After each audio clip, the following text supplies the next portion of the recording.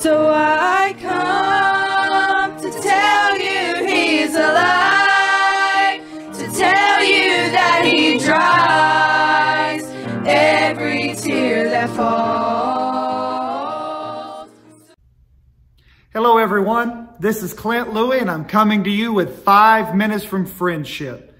Thank you for joining with me today. Let me put my glasses on so that I can see. I want my eyes to be in tune. And I have a question for you. Where are your eyes? Where are our eyes? Well, in 2 Chronicles chapter 20, we read of a prayer by a great king, King Jehoshaphat. And he gathered the people together, and they came and they sought the Lord, and Jehoshaphat and the people prayed. And I want you to listen to this verse, verse 12, 2 Chronicles 20 and verse 12. The king prays and says, "O our God, wilt thou not judge them?" He's speaking of the enemy. "For we have no might against this great company that cometh against us, neither know we what to do, but our eyes are upon thee." Jehoshaphat said, our eyes are upon the Lord.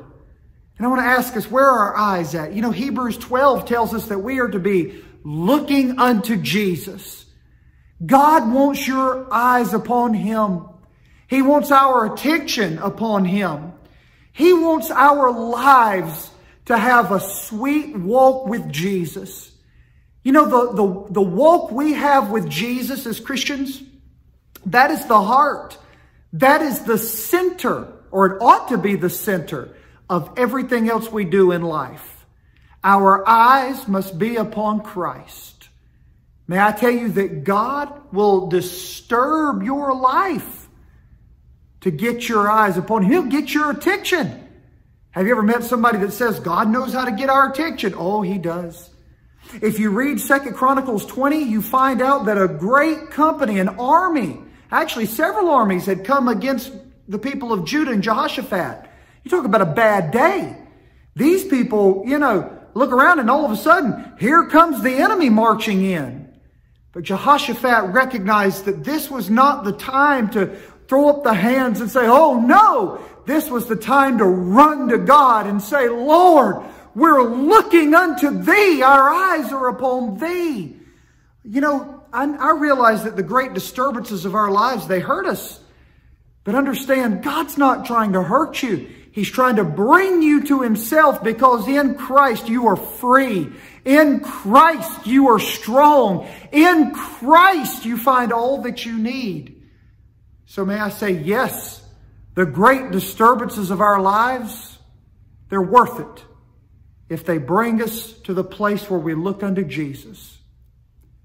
Because you see, when we're looking unto Jesus, that's the place of devotion. God wants your heart open to Him. And when you come to Him and you learn to be still and know that He is God, then you'll find the place of deliverance in your life. Let me read you something I have here. This is a man by a man named Abraham Poljak. Abraham Poljak, he was a Jew who survived Hitler's Holocaust. And listen what he said about the Holocaust and about what he went through. Abraham Poljak said, "I thank God for all the strokes with which I was driven from darkness to light. It is better that we arrive beaten and bleeding at the glorious goal than that we decay happily and contented in darkness. As long as things were all right with us, we did not know anything of God and the salvation of our souls and the world beyond. Hitler's arrows and our misery have led us to the innermost heart. We have lost our earthly home, but found the heavenly one. We have lost our economic support, but won the friendship of the ravens of Elijah. On the bitter ways of immigration, we have found Jesus, the riches of all worlds." He said, God disturbed our lives, but He pointed our eyes to Him, and we found the true riches in Christ. This is Clint Louie. Let's put our eyes on Jesus. Have a great day.